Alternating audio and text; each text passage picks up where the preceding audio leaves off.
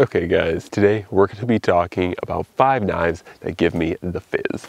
Now, what do I mean by this fizz kind of factor? If you guys have been around YouTube for any length of time, you're probably familiar with Wrangler Star, and he talks extensively or quite a bit about this kind of fizz, this intrinsic value that, makes you excited to either use, to own, to handle, to have a particular item. Now, for me, I really enjoy knives, and if you haven't been able to tell, my channel is largely based around knives and wilderness living. And in wilderness living, you often use knives to affect either survival or bushcraft, camping, hiking, all of the above. Don't forget to comment, like, share, subscribe, check out the Patreon, check out the Instagrams. The support all really helps. Okay, let's jump into it. Okay, so I thought that I'd start off with the bushcrafting knives, because unarguably, the bushcrafting knives, aside from maybe the EDC knife, give me the most excitement. I really love bushcrafting and camp knives, and part of that's because I really love bushcrafting and camping outdoors, and these knives are just so rad. So the first one for me has to be the JBK Layman. Now, JBK is a small custom knife maker, and he makes some really spectacular pieces, and one of them is the Layman, and that is what I have here. And this one is in a vintage micarta, kind of natural looking micarta, and it has barrel spacers. It is just a really beautiful knife, and on top of that, it also has a tapered tang, and overall the way that this knife feels in hand is so comfortable.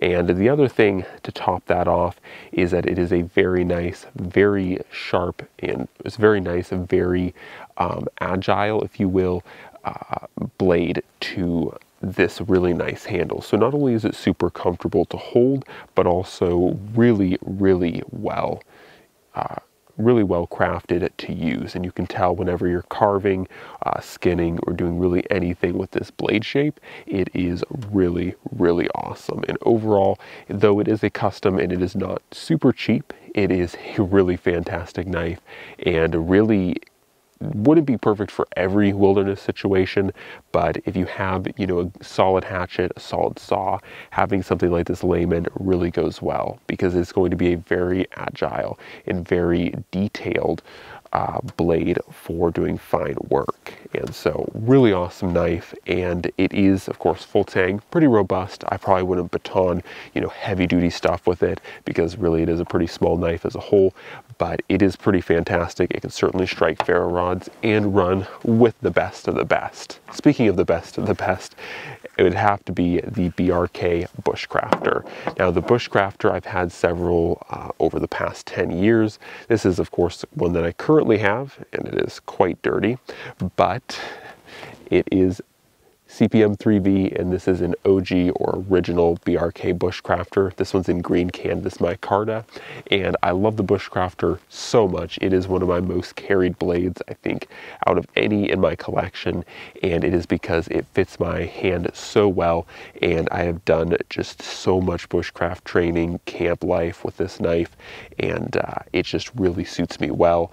And it's one of those knives that not only have I gotten a lot of experience with it, but because it works for me so well, because it works around me and just fits me really well, I end up taking it over and over again. It has the perfect thickness, the perfect size, perfect shape, really, and it's really makes me excited to have, and of course, I definitely love it.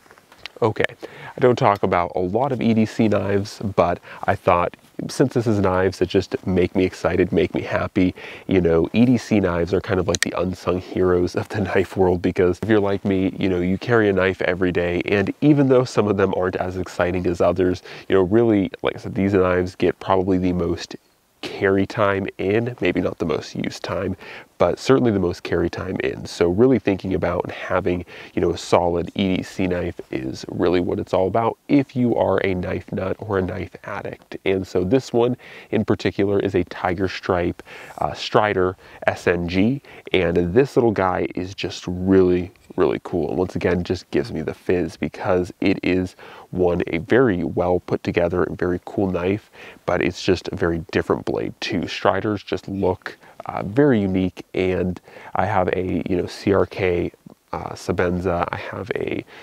Hinder.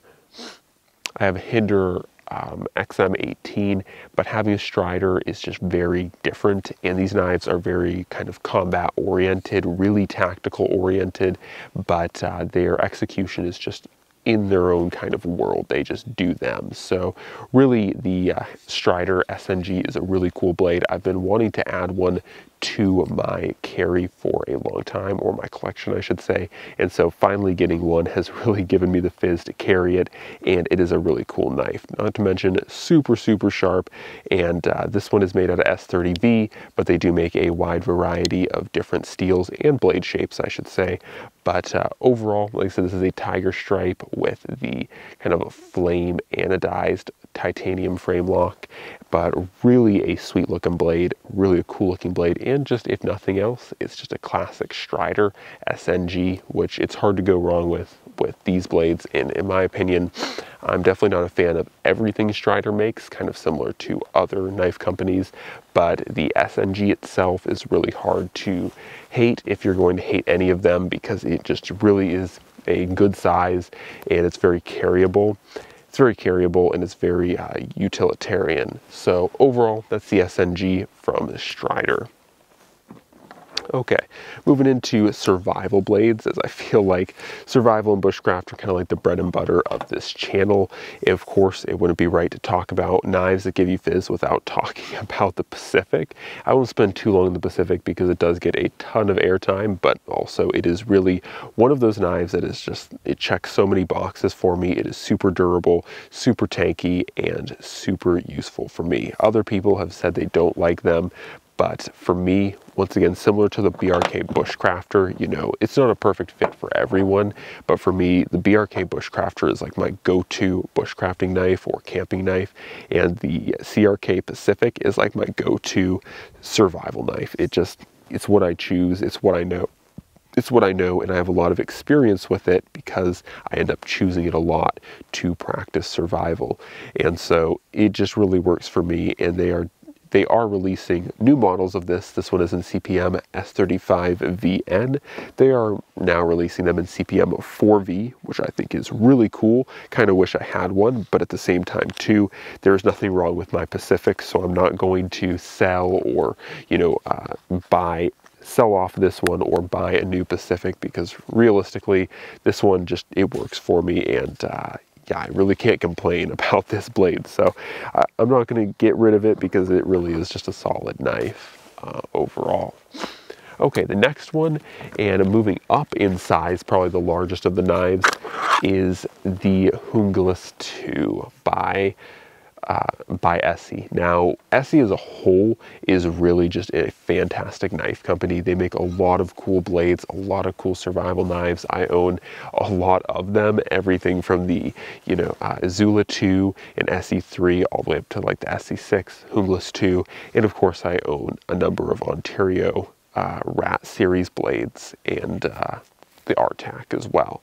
So overall, I have a lot of kind of Essie either designed or made blades in my collection, and I really like a lot of them because they are no frills. You know, I mean, this knife might look pretty cool, but you know, realistically speaking, it doesn't really have any type of specialty to it. You know, it doesn't have any bells or whistles. It's not really trying to be anything above and beyond what it is. It's a purely useful tool, and the Hungles 2 is a little bit smaller than the normal Hungles, and I find that this size frame works really well for me, and it's one of those things that if I'm trying to run like a one tool option, kind of a scouting knife, the Hungles 2 works really well for that size. You know, it's not something quite large enough that I start wanting to throw in a backpack all the time, but at the same time too, it is also large enough to handle itself, do a really good job at chopping, batoning, and blazing trails.